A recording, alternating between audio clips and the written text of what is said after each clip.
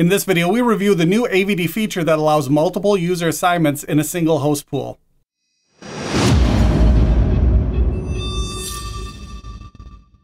Hello everyone, I'm Travis and welcome to Seraltos. Coming up, we review a new feature now at GA that lets us assign multiple users to a single personal host pool in Azure Virtual Desktop. And stick around to the end for some important information to know before you use this feature.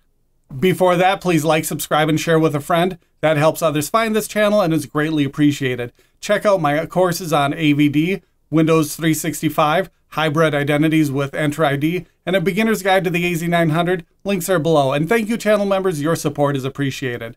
Back to it. Some users may need access to multiple session hosts in AVD, one for development and a second for testing, for example. In the past, this would require two host pools because it wasn't possible to give the same user access to multiple desktops in a host pool.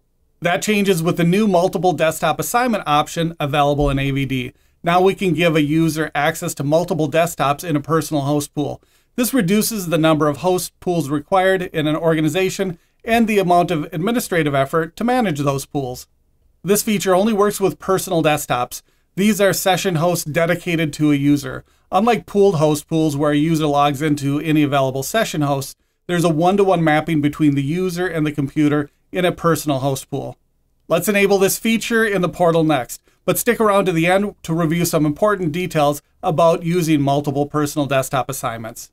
Here we are in the AVD portal. Let's start by creating a personal host pool with multiple assignments. We'll add a host pool. Add the required information to the basic settings, including subscription, resource group, host pool name, and location.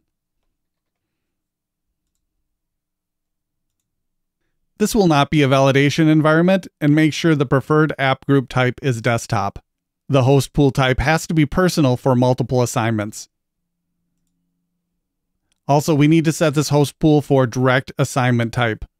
The option for multiple assignments is not available with automatic. Once the assignment type is set to direct, we can enable multiple desktops for a single user. The rest is the same as any other personal host pool deployment. This example will add 2 session hosts to the pool. The video will pause here and come back once the new host pool is available.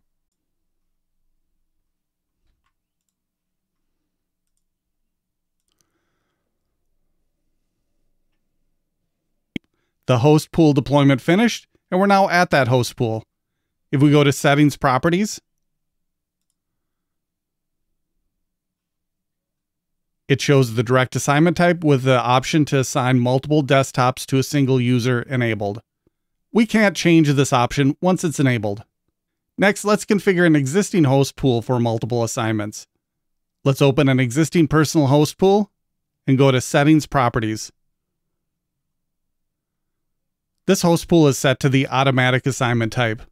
A user will get assigned the next available session host the first time they log in. Let's change it to direct assignment type. Now we have the option to enable assigning multiple desktops for a single user. Let's select that option.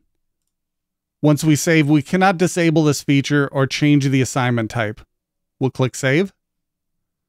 We have to refresh the page to see the new settings.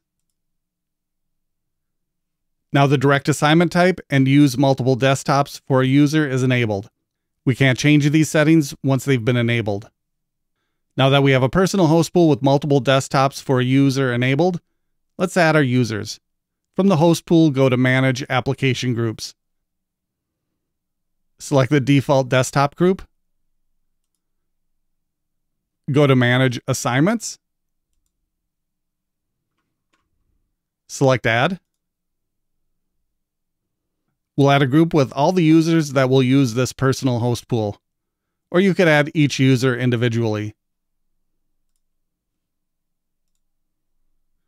Next, we'll go back to the host pool.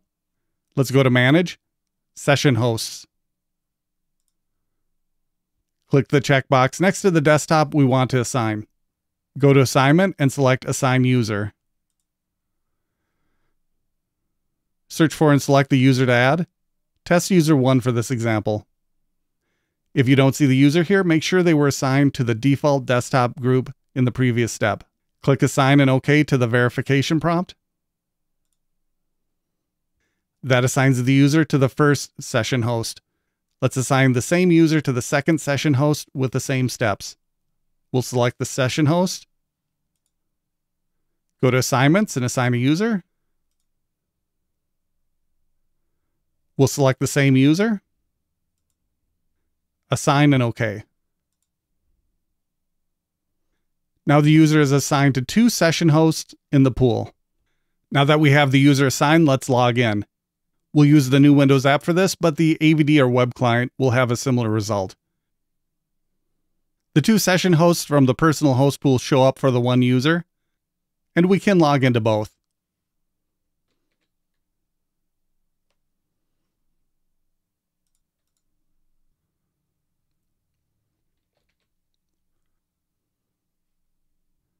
But the names are a little confusing.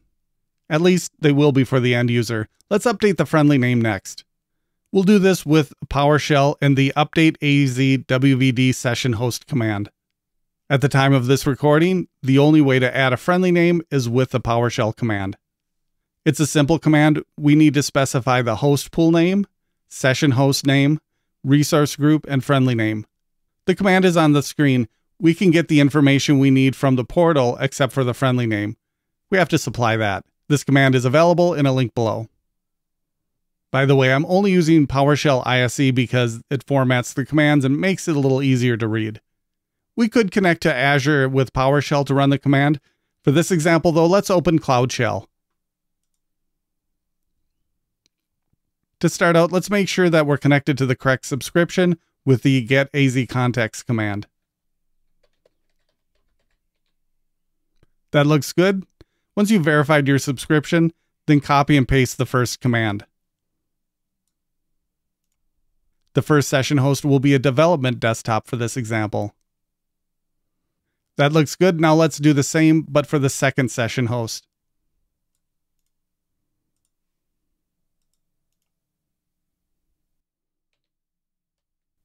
It looks like there's a little issue with pasting in the Cloud Shell, but the command did finish successfully. Let's go back to the Windows app.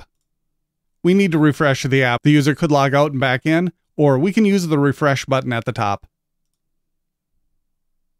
Now our friendly names show in the app.